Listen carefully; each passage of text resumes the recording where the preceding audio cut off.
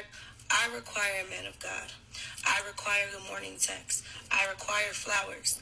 I require date nights. I require time. I require respect.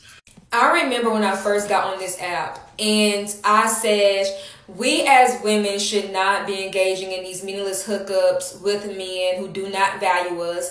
And I was basically for the longest of time calling out liberal feminists for pushing this sexual liberation, quotation marks, movement and masking it with empowerment to these young girls. And I remember when I first came out with that, you know, people told me, they said, you're part of purity culture. People called me misogynistic. People said, oh, you're against women. You're just judgmental of women. And how funny it is that these same women who once promoted this lifestyle of sexual liberation are now rebranding into modesty.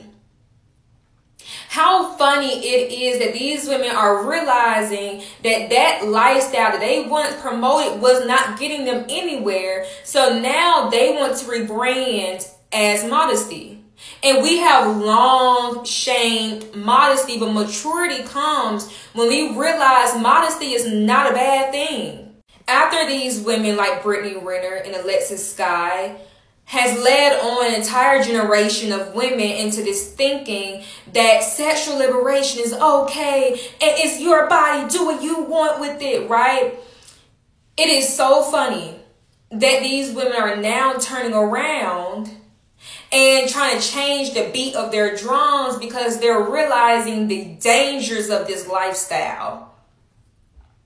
And it's been women like me and some other women on this app who have been trying to long telling women that this lifestyle promiscuity and sexual liberation is dangerous. But we get called purity culture for it. We get called misogynistic. We get accused of being a part of conservativeness.